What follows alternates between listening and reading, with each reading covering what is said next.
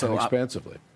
If there's an opportunity, for example, then to potentially sell your interest to Comcast, if Brian Roberts were interested, that's a conversation you would have? Witness there a little bit.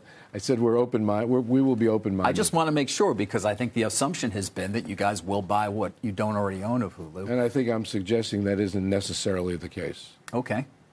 It's not that far away from kind of starting to make a decision, right? Why it's on my mind. Understood. Something else that I don't know if it's on your mind or not is Nelson Peltz. We obviously had him on some time ago, taking a lot of shots at the company, although you seem to have met some of his objectives even very recently with your announcements. But I wonder, Bob, why engage at all? You know, you've got so much on your plate. A proxy fight is distracting by its very nature. Why not just say, he's one guy, put him on the board, and over with?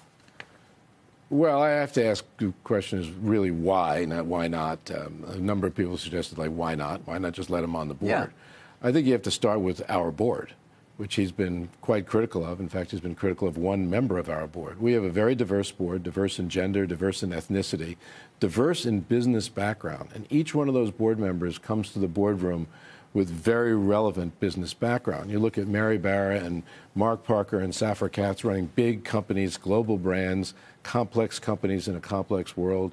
You look at Calvin McDonald from Lululemon, you know, an upstart of sorts, retail brand. Amy Chang and Carolyn Everson and Francis D'Souza come out of the tech world.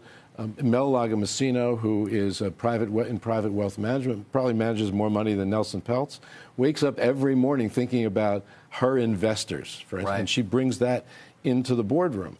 And then there's Michael Froman, who Nelson has come after. Yes, he's come after him specifically because with the universal proxy, that kind of is the easiest way to do. Give me more votes than him. But let's look at Michael Froman as a Disney board member. His experience at Citibank, he's a vice chairman of MasterCard. He was U.S. trade representative in the Obama administration, someone that I spoke with during that period of time about global trade initiatives, global regulation, a number of other issues that were extremely relevant to us and at Disney, and continues to be. So we have a good board. We have a board, by the way, that holds us accountable, that represents shareholder interests well, that challenges us all the time, that actually, and served me very well when I was CEO in my prior tenure, with good ideas, with input that had real value to the shareholders of this company. So you start with, there is not a need. Plus, he has not articulated either a vision or even ideas that are of particular value to us. Now, some he has, but we were already working on those.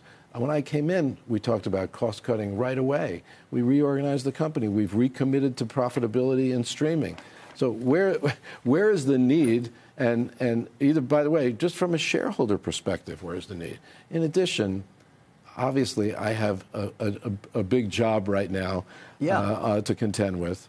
And focusing my time, my energy, and the time and energy of the entire team is extremely important. Disruption from a force like that is not something that would be healthy to the shareholders of this company. You surprised that Ike Perlmutter, somebody obviously, I mean, you bought Marvell, has been so involved with trying to get Peltz on the board. Is there a feud between the two of you, perhaps, that's fueling this? Well, I think that's a curious dynamic that I think our filings indicate that both Ike and Nelson were working together to try to encourage the board or convince the board to put Nelson on the board. They have a relationship that dates back quite some time. We bought Marvel in 2009. I promised Ike a job that he would continue to run Marvel after that, not forever necessarily, but after that.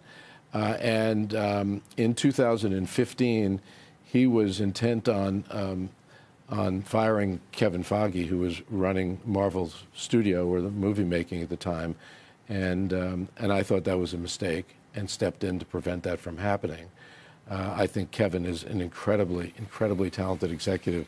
The Marvel track record speaks for itself, and so I moved the movie making operation of Marvel out from under Ike into the movie studio under Alan Horn. That created some ill will, you think?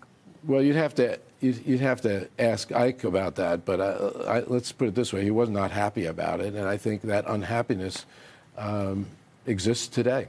Yeah. And is what the link is between that And Nelson and his relationship, I think that's something that you can speculate about. I won't.